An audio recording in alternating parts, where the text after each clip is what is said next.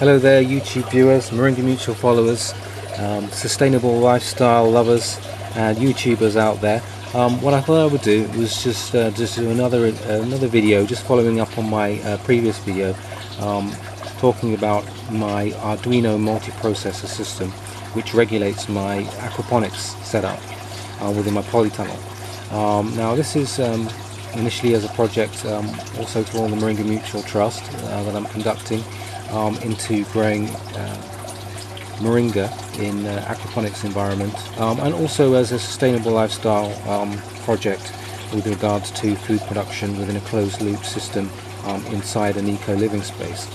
Now as you can see from the current shot, so we've actually got our multiprocessor here, which has actually got an Ethernet shield attached to it. Now the Arduino board that we've got is a Arduino Mega 2560, and what that's actually doing is it's actually controlling our environment within our polytunnel. Now the way that it does this is by taking readings from our various sensors. We've got a humidity and temperature sensor here, number one, and number two, humidity and temperature sensor here. One of these will actually be situated outside to give an outdoor temperature and the other and humidity, and the other one will be indoors, and that will also provide indoor temperature and humidity readings. Likewise, we've got our two photosensitive resistors, as you can see here, 1 and 2, and again one of those will be outside the environment and the other one will be inside the environment. We've also got some temperature sensors which will be attached to temperature probes, which will be in our fish tanks, giving us temperature readings for our fish tanks. And we're also going to be attaching a flow sensor to this as well, so that if we have any issues with our pumps which pump the water from the fish tanks into the beds, we'll get notified of that, and we can also activate a backup pump.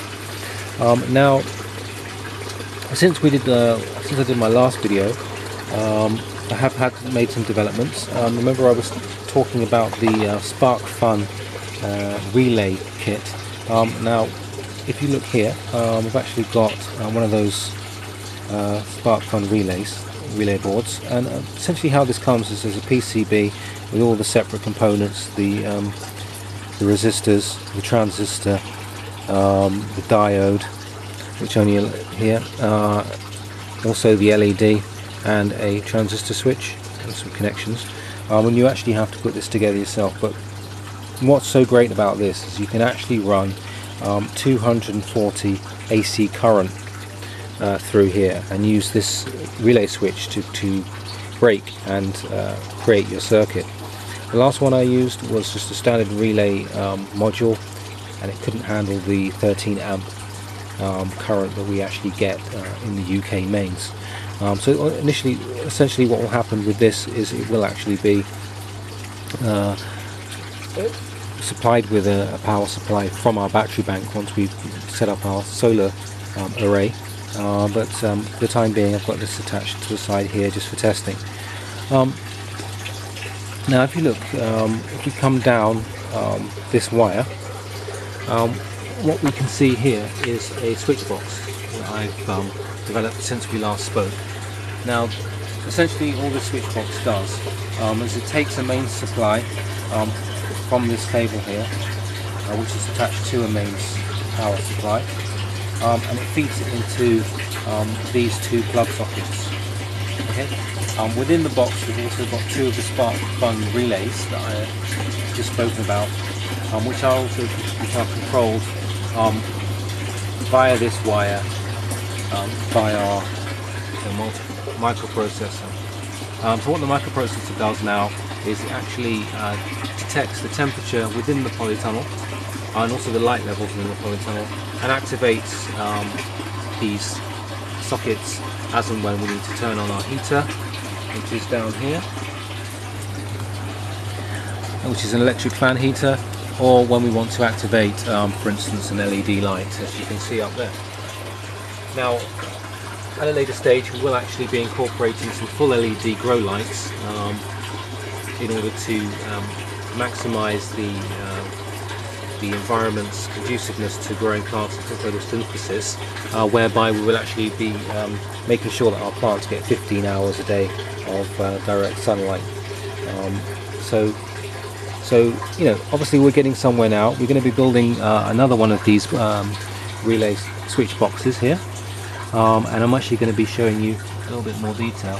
I would open this box, however it has got some live electrical parts which are connected to the mains, so I'm not going to do that today. But at some stage what I will do is, if any guys out there on the internet want to find out how to build one of these and how this actually works and how to do the wiring, I'm more than happy to do another video just explaining exactly how all this works. So you know, if any of you guys need to see the sketch for the Arduino or want some more information about how to actually set up their Arduino board, also I'd be happy to do that.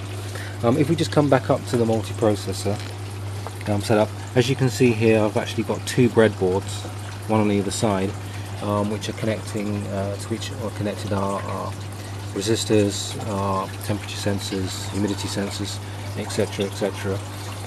What I'm actually going to be doing is connecting this all to a PCB board, which I've actually had fabricated, and I'm still waiting for that to be delivered, but soon I'll be doing that and attaching all my devices to that.